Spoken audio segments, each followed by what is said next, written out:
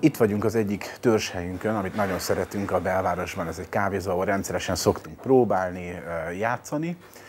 És az új projekt neve Gipsy Swing Project, ami hát hajaz természetesen a régire, nem is véletlenül, hiszen Swingmanis projekt néven mi már ezt a zenét elsők között játszottuk Magyarországon, és hát szerettük volna folytatni a Django által kitaposott ösvényt, ezen az úton haladunk tovább.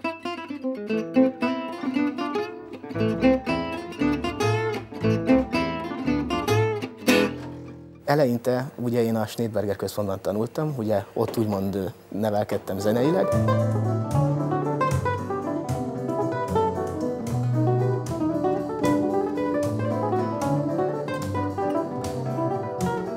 Aztán ugye YouTube-on láttam már egy Ferit jó párszor, és egyszer találkoztunk nyáron a Ferivel Székesfehérváron a Birelli Ragren koncerten, és rá egy pár hónappal később Feri fölhívott, és megkérdezte, hogy nincs-e kedvem esetleg velük játszani. Klasszikus gitárral kezdtem az egész történetet, 18 éves koromig, és az alatt megszerettem ezt a Django műfajt. Igazából nem afele mentem, szóval nem a Django fele, hanem az amerikai jazz zene fele. Igazából nagy álmom volt ez, hogy egy ilyen formációt kitaláljak és játsszak benne. Gyerekkoromban sokat hallgattam, nem gondoltam, hogy lesz rá alkalom, hogy én ezt fogom is játszani.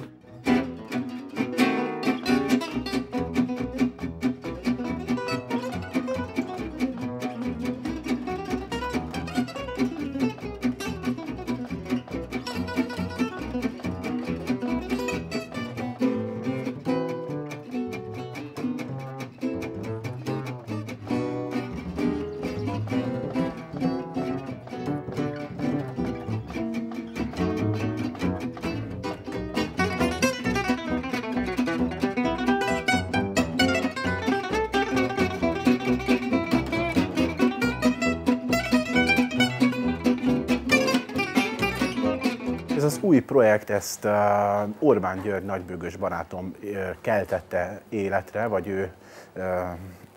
ő keresett meg engem, hogy lenne kedvünk vele játszani, és hát én nagy örömmel, igen, mondtam, hiszen jól ismerem a Gyurit. Ez egy trió formáció, Lakatos Vilmos gitár és Orbán György nagybőgő, illetve én is gitározom.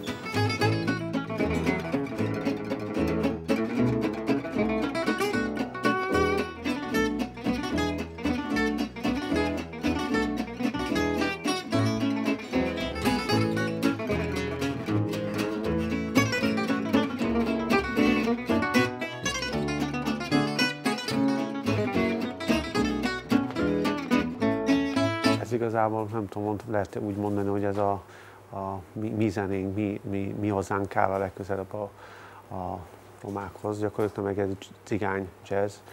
És igazából ezt az egy jazzt fogadják el az amerikai jazzzenészek Európában, mert ez nem ugyanaz, mint az, ami nem hasonló, mint az ő zenéjük, és ez más. Más a hangulata, az egész más a ritmusa, egészen másról szól.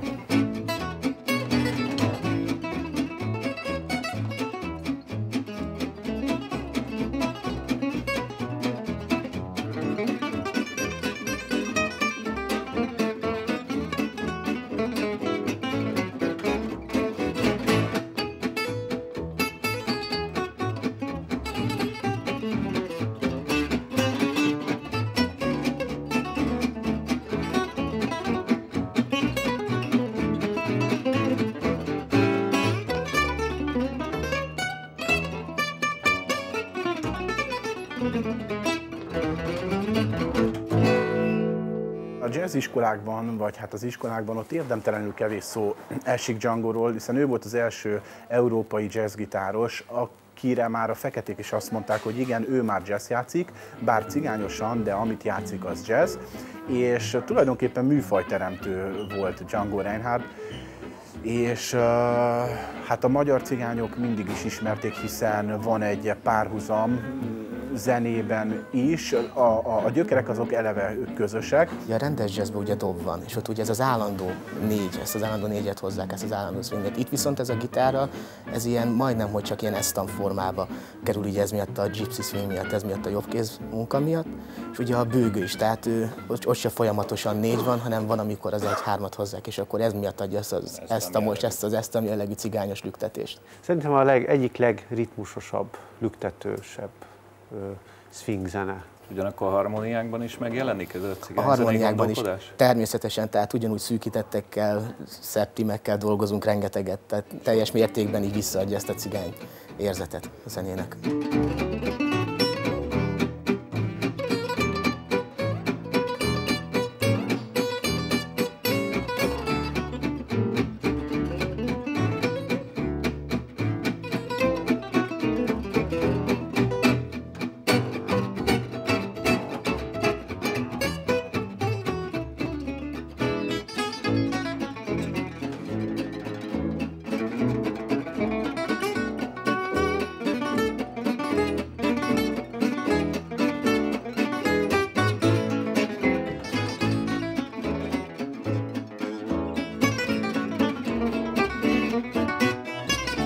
Először 10 évesen volt kezembe gitár, vidéken voltam a nagyszüleimnél, ott szerettem bele ebbe a hangszerbe.